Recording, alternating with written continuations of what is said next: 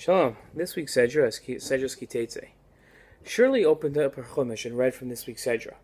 If a man commits a sin for which he is sentenced to death, and he is put to death, you shall then hang him on a pole. But you shall not leave his body on the pole overnight. Rather, you shall bury him on that same day. For a hanging corpse is a degradation of God, and you shall not defile your land, which the Lord your God is giving you as an inheritance.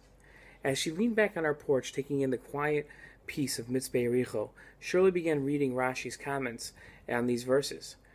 Wherever degradation of God appears in Scripture, Rashi explained, it means treating lightly and degrading.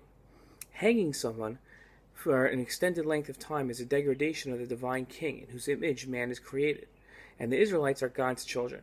This is comparable, Rashi explained, to two identical twin brothers.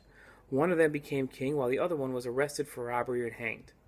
Whoever saw the second brother suspended on the gallows would say, the king is hanging. Therefore the king ordered him removed.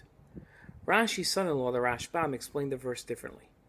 The Rashbam wrote that when people viewed the corpse of a person who had been hanged, they are in the habit of cursing the judge who decreed the penalty, or the relatives of the victim curse the judges, accusing them of handing down a harsh verdict for a relatively minor offense.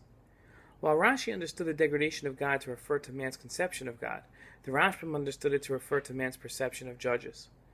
The word in the verse that translated above as God is Elokim, which can refer to a judge. The same word is used for both God and a judge in the Torah.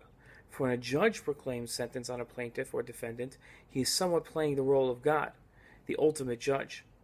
In the Rashbam's approach to this verse, a great lesson about taking responsibility is taught. All too often responsibility is shirked and blame placed elsewhere. The theme of the Torah is taking responsibility. The first step of repentance, arguably the greatest tool a Jew has in his relationship with God, is taking responsibility. Unless someone is willing to take responsibility, they have minimal chance of growth. The Torah alludes to this true idea by commanding us to try to ensure that allowing others to shift blame doesn't occur by not having a guilty party hanged for too long, lest others use the body as an opportunity to malign the judge as being too harsh. Shirley heard this message loud and clear and committed to taking more responsibility in her own life. It's a lesson that we can all take to heart. Shabbat Shalom.